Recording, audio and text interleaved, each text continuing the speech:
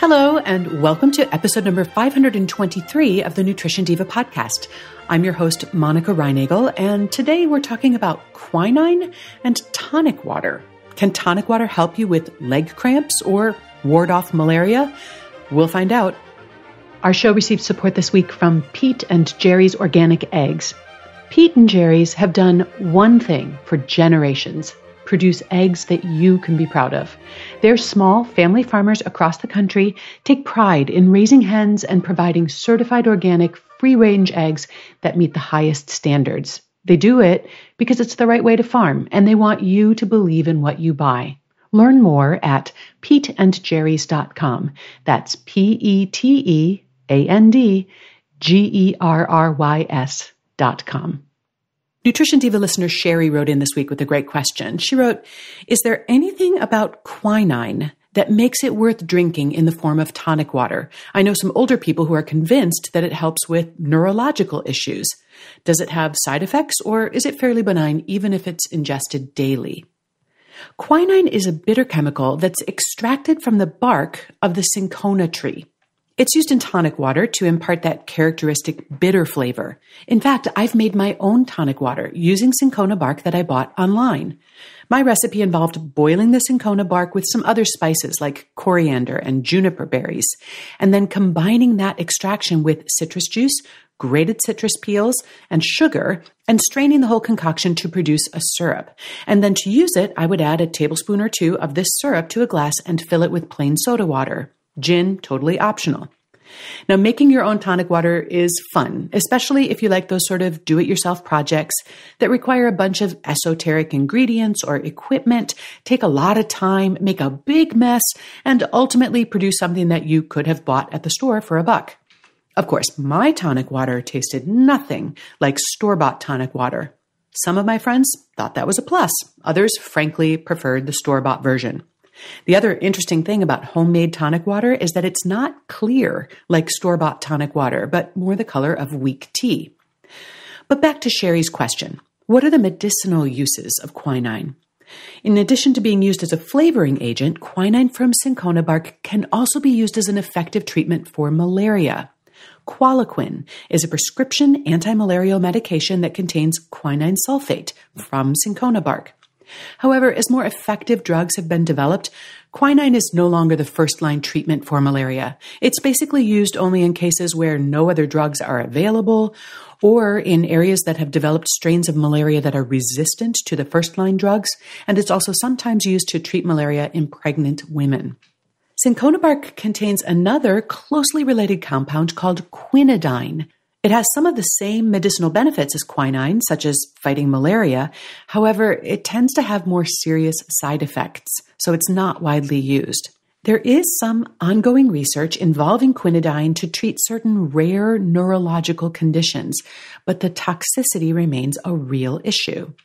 Quinine also has gained a reputation as a treatment for restless leg syndrome and nighttime leg cramps, and many physicians have prescribed Quinine, which is really for malaria, to patients who suffer from leg cramps. However, the FDA has issued a warning against this off-label use of quinine-containing medications. I'll have more about why the FDA recommends against the use of quinine for leg cramps after these messages from our sponsors.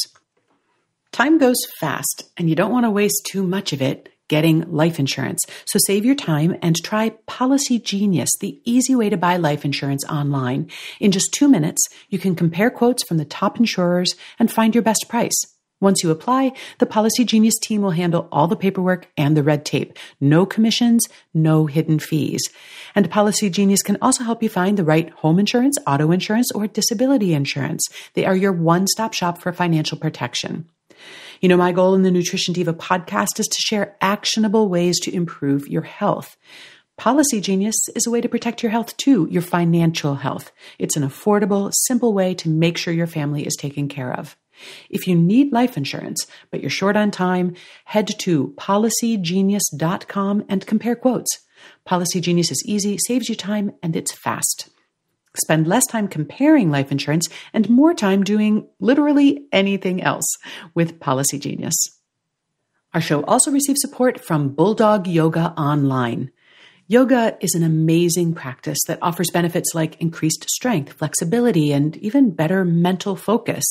But a lot of yoga classes are kind of intimidating, and it's easy to get discouraged and then not go back. Well, Bulldog Yoga Online takes the intimidation out of yoga and replaces it with great music, smiles, and no judgment. You can stream a class anywhere, anytime. They're taught in English, and they're set to great playlists of your favorite current music.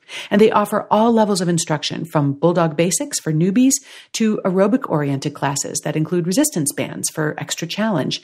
And the classes range anywhere from just 12 to 60 minutes.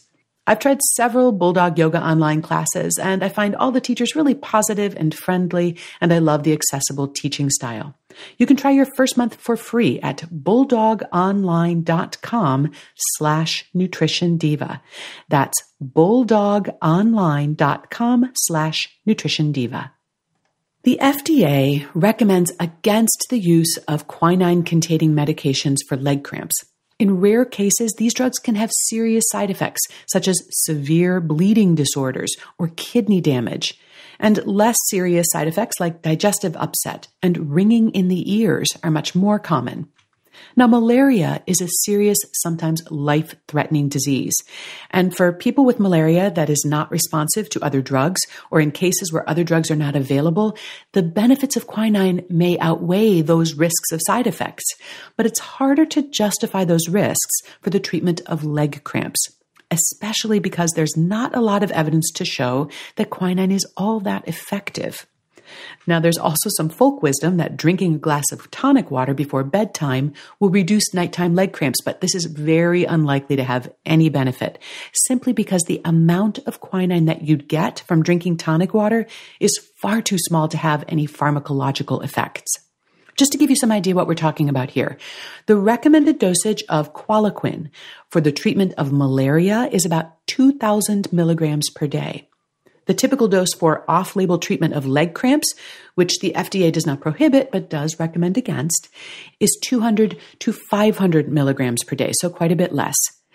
But the amount of quinine that you'd get from 8 ounces of tonic water is about 20 milligrams. Now, my homemade tonic water probably contained more quinine than store-bought tonic water, but it still probably has less than 50 milligrams. My point is that tonic water, even the homemade stuff, is unlikely to contain enough quinine to cause any side effects. However, it also doesn't contain enough quinine to produce any medical benefits. And there is one final thing to take into consideration, and that is the amount of sugar in tonic water. 8 ounces or a quarter liter of tonic water contains about 20 grams of added sugars. To give you a frame of reference, the recommended guideline for added sugars is 25 grams or less. So one little glass of tonic water uses up almost your entire allowance for the day. One advantage to the homemade stuff is that you can use a little bit less syrup and reduce the sugar content that way. And you could do the same thing by diluting store-bought tonic water with plain club soda. Either way, though, the quinine is purely for flavor. Thanks for your question, Sherry. If you have a question or a comment for me, you can call the Nutrition Diva listener line at 443-961-6206. I always love to hear from you. And I really appreciated this message from Liz.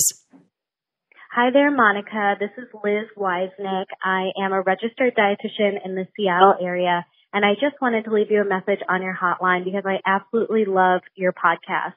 You are extremely eloquent, 100% accurate, and just a joy to listen to. As a registered dietitian myself, I find myself nodding along to you all the time, and I go to you first when I want to explain a complex finding or situation to some of my clients. So thank you for all the work that you do. I absolutely love your podcast, and I pass it on to others. So keep on keeping on. Thanks so much for that, Liz. I really appreciate it.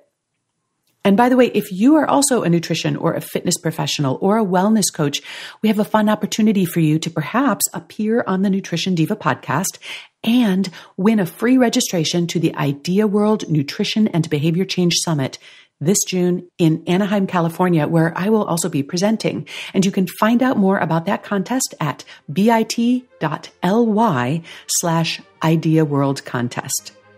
Also, my colleague Brock Armstrong, who hosts the Get Fit Guy podcast, and I have put together a free 7-day coaching program on losing the dieter's mindset. If you'd like to participate in the Way Less Mindset Reset, you can sign up by going to wayless.life/reset. That's wayless.life/reset. Our show is researched and written by me, Monica Reinagel, edited by Beata Santora, with invaluable support from the wonderful Quick and Dirty Tips team at Macmillan Publishing, and that includes Emily Miller, Michelle Margulis, Morgan Ratner, and our director, Kathy Doyle. Thanks so much for listening. I'll see you next week. Take care.